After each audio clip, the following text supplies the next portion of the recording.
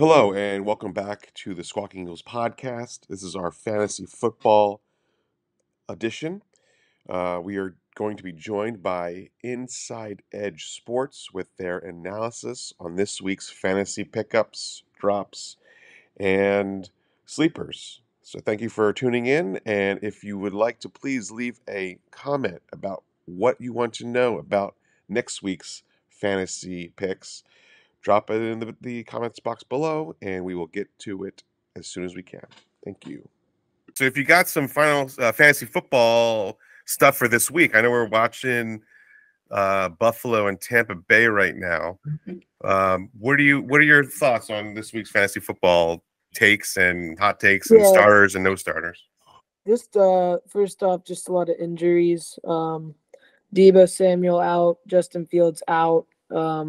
Kenneth Walker didn't practice. Darren Waller likely not playing. So just a lot of injuries there.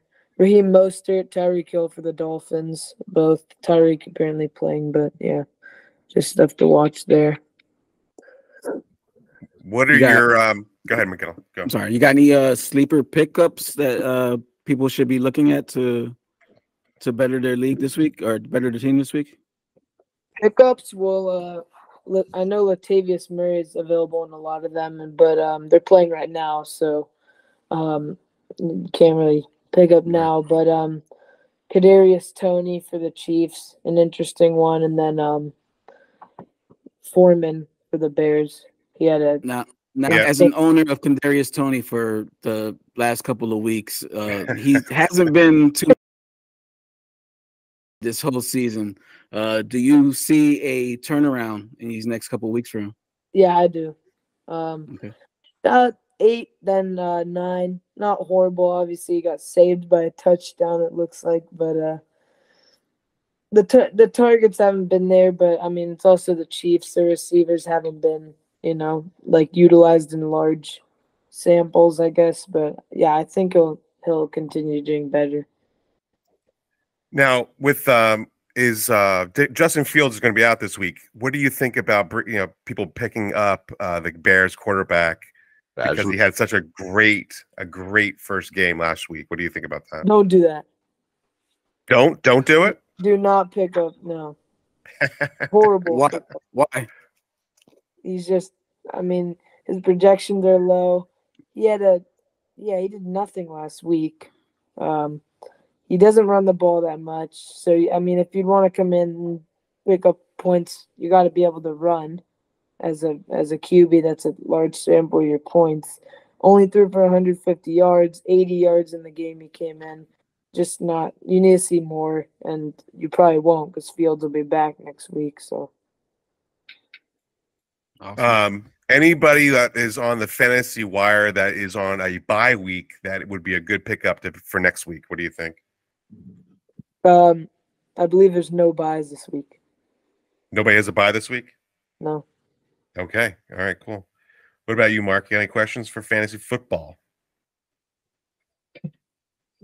How do you feel that the injury to Hurts' knee is going to play a role in his fantasy potential this weekend?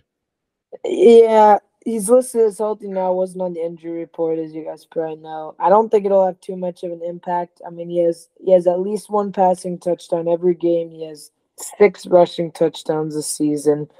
Maybe he doesn't rush as much, but he's still throwing over 200 yards every game, and he's going to get multiple passing touchdowns regardless. And he has a good amount of picks this year, actually, but I don't think it'll be too much of an effect, even if he can't run as much. Okay, so I got a question for you. I have Kirk Cousins and Jared Goff on my team. Who do I start this week? Because Kirk Cousins had a great last week. Who do I start? Jared Goff. The Raiders will not be able to stop them this week at all. And he utilized Jahmyr Gibbs more out of the passing game too, which was helpful for him. I mean, Jahmyr Gibbs went off last week. St. Brown is continuing to be a potentially top 10 receiver in the league, and he's going crazy in fantasy. And also the Jameson Williams back, their first rounder at Alabama, finally back, and he's going to get more They're just going to be throwing the ball a lot, I think, especially if David Montgomery's out too, which will play a role. Now, Mark, I know you have St. Brown on your team. Unbelievable, but yeah, he's ridiculous. You like that, Mark? Oh, of course I do. St. Brown's been doing great. I knew preseason he was going to have a hell of a year. Yeah, he's averaging 21 points a game. Well, yeah, he's doing everything he wants, everything he told everyone he would do. He's keeping that list of who everyone thought was better than him, and he's saying, "Nah, that's me." Yeah. I got a question on for the Najee Harris owners out there. Is he a sell guy or a keep guy right now? Well, obviously having a really bad year regardless if you drafted him high or even lower has been horrible.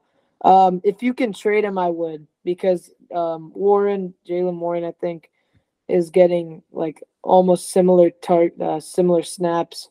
Good week for Najee Harris, but the difference this season, the big difference, I mean, obviously he's still rushing, but receiving. Last season he'd have games with double-digit targets, and this season you're just seeing the most targets he has is 3 this season. So I think that's a huge difference. So if you can get anything for him, I would, yeah, for sure. I also have another question. In one of my other leagues, I have Brian Robinson and Darrell Henderson. Who would I start? Who should I start between those two guys? Safe picks, Brian Robinson. Even though he's going against the Eagles this week? Yes. He's been hovering around 10 points a game, averaging 13. Not bad. I know a few people have been trying to trade for him, actually, because while he doesn't get a lot of targets, I mean, he's getting the attempts, and he's really turned into the sole, I think, number one back, even though they have Gibson. And Henderson, I mean, obviously more of a question mark when you just get brought up by a team. He did very well last week, but I think the safer pick is Robinson, regardless of matchup. Okay. Awesome. All right. Inside Edge Sports on Instagram. I'm going to go over and give him a follow. He puts up a lot of stuff on fantasy pickups, fantasy drops, best fantasy lineups that from the week. You can follow him. He does that every week since the beginning of this year.